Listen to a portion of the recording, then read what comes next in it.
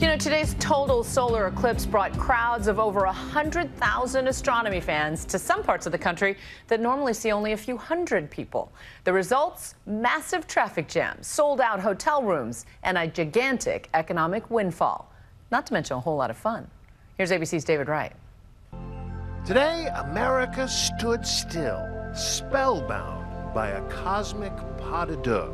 And it was easy to see how, for some people, once in a lifetime is not enough. Suddenly you're aware this is happening, this is real. People are feeling the hair standing up on the back of their neck. You're standing in the shadow of the moon. And like this phrase, standing in the shadow, people write poems about that line. Like, Cue the Pink Floyd music. Yeah, right. One of many classic songs, Eclipse.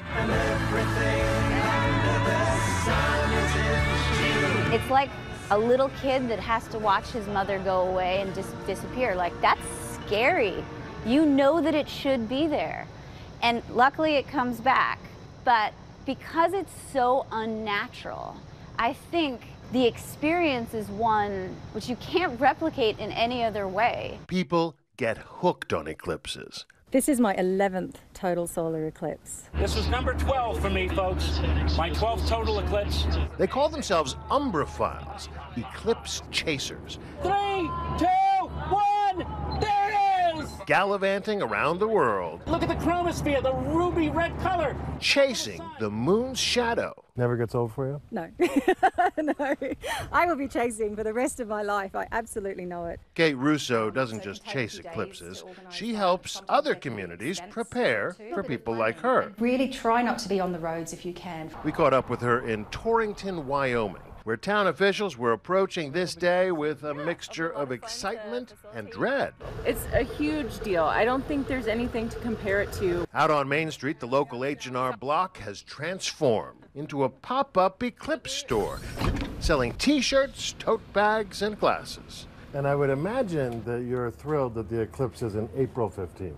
Exactly. If it was April 15th, we would not be selling T-shirts. It's been more than a century since there was a total eclipse in Wyoming. The last one was a very big deal, too. Author David Barron chronicles that in his bestseller, American Eclipse. The eclipse of 1878 was experienced much like the eclipse of 2017. Scientists knew that it was coming. The path of that eclipse went right through the American frontier, the Wild West. And among the scientists who went out to witness it, a young inventor named Thomas Edison, who came back with a big idea. And I do think if Edison had not gone to Wyoming to see a total eclipse in 1878, he probably would not have been the first person to come out with a successful incandescent light bulb. 4 decades later, a different total eclipse gave astronomer Arthur Eddington proof of Einstein's general theory of relativity by closely observing a constellation of stars. He gave the strongest evidence that we have that gravity was bending light. Yeah. And that's crucial to the theory of relativity. That was very crucial to showing general theory of relativity. In another small town in Wyoming, they're wondering how they're going to get through all this. We're in Glendo. Glendo, Wyoming, yes. Population? 200. 200 people, plus 100,000 eclipse viewers. Yes. Wow. The town now has a 1-to-1 ratio of porta potties to people. No hotel rooms here. The visitors all watching. This is so packed. Farmers are charging $20 to park in their fields. They're the center of the universe. That's right. For 2 minutes. For 2 minutes In and August. 28 seconds, we're the center of the universe. And oh, what a 2 minutes and 28 seconds it was. David Barron says, more than anything, this is a moment of wonder, the closest thing on Earth to space travel.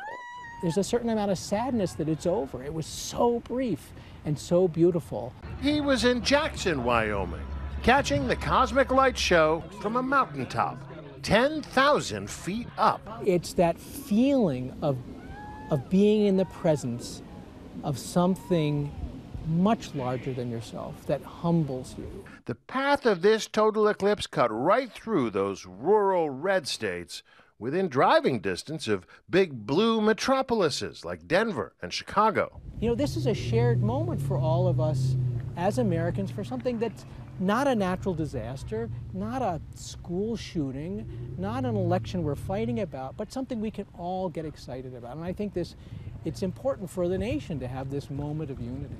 A polarized nation sharing something awesome. Today, we all looked up in wonder. I'm David Wright for Nightline in Glendo, Wyoming. Hi everyone, George Stephanopoulos here. Thanks for checking out the ABC News YouTube channel. If you'd like to get more videos, show highlights, and watch live event coverage, click on the right over here to subscribe to our channel, and don't forget to download the ABC News app for breaking news alerts. Thanks for watching.